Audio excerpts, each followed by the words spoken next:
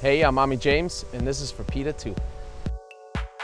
I've been involved with PETA for quite a while, I think 6 to 7 years, and it's something that's very important to me. I grew up with animals. There's nothing more pure in the world than the love that they give you, the unconditional love.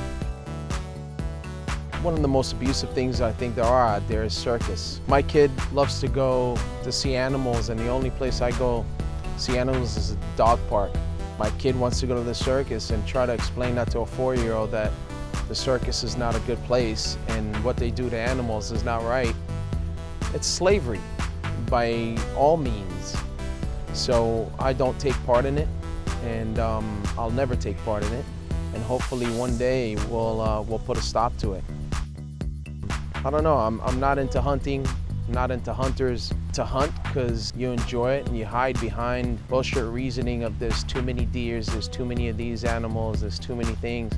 You know what? At the end of the day, you're just a coward that hides behind the truth that you just enjoy killing an animal. And you use it as target practice and you use it for all the wrong reasons. You can always shoot a target that's not moving made out of paper. That's what you like doing.